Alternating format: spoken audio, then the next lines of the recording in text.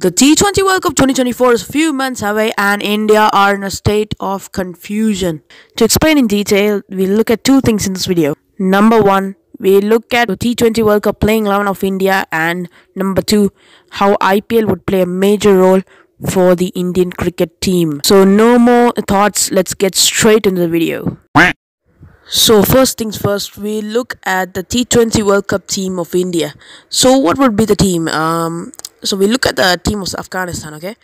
There's Rohit, Jaiswal, Kohli, Dubey, Rinku, Jitesh, Akshar Patel, Bishnoi, Mukesh, Arshdeep and Washington Sundar. So Rohit and Kohli are logged in for the T20 team, and the doubt is what happens when Surya Kumar Yadav comes in the team. That's what is the thought. He's injured right now. If he's in the World Cup, who will he replace? You gotta drop Jaiswal or Rinku Singh. It would be too harsh to drop each or any of them. So that's a decision which BCCI must think of. And once Hardik Pandya comes, most probably he'll replace Dubey.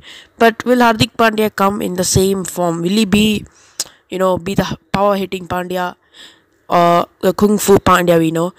That's a question to be asked. So okay, let's come back to that later. So next, Jadeja.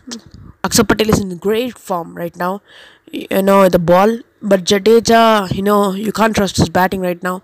But Akshar Patel is simply better than Jadeja in batting right now.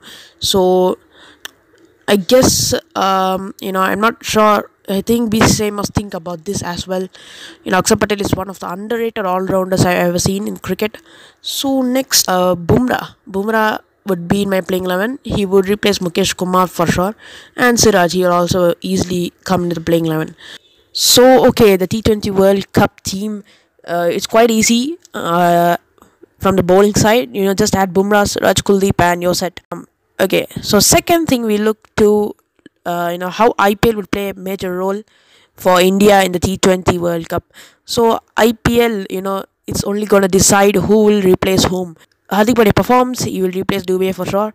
If Surya Kumar performs and Jaiswal fails to perform, then it's Surya Kumar who will replace Jaiswal, and you can see Rohit and Kohli as openers.